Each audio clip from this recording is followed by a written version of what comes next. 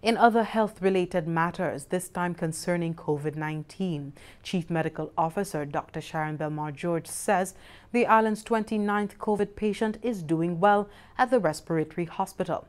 The 48-year-old minibus driver has had COVID-19 tests repeated and validated and is confirmed positive. Since Saturday, 10th October 2020, a total of 500 persons have been reviewed in relation to this new case, and this includes close contacts, minibus drivers and commuters from the bus route and residents from the community. 283 tests have been done, and the results received so far are negative. About 50 people have been placed in quarantine to date, and the community and contacts of the patients will be monitored for a period of 14 days to assess the impact of this case. This past weekend, in response to this case, investigations and contact tracing commenced in communities and amongst key populations of concern, and these activities are still ongoing. In addition, respiratory clinics were extended over this weekend to support contact tracing related to this case. The Constituency Council office in La Rochelle was set up as a community outpost to aid in accelerating assessments and testing.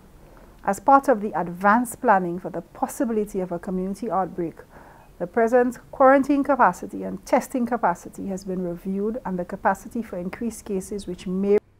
The CMO says interventions in the more affected communities included health education and the distribution of face masks at key locations and the strengthening of preventative and control measures with the support of community leaders. The scheduled social activities for affected communities are being reviewed to determine their adherence to protocols or the requirement for cancellation. This new confirmed case presents a high level of risk at the community level. We continue to appeal to the public to cooperate and share relevant information with the health team. We also remind the public that the Ministry of Health remains the official source of accurate information and should seek clarification at that level. The 5 community respiratory clinics remain open for persons who present signs and symptoms, and the 311 information hotline is available to help address COVID-19 related questions and concerns. The treatment and care for COVID-19 related conditions remain free of charge to the public. A total of 8,827 COVID-19 tests have been conducted in St. Lucia to date.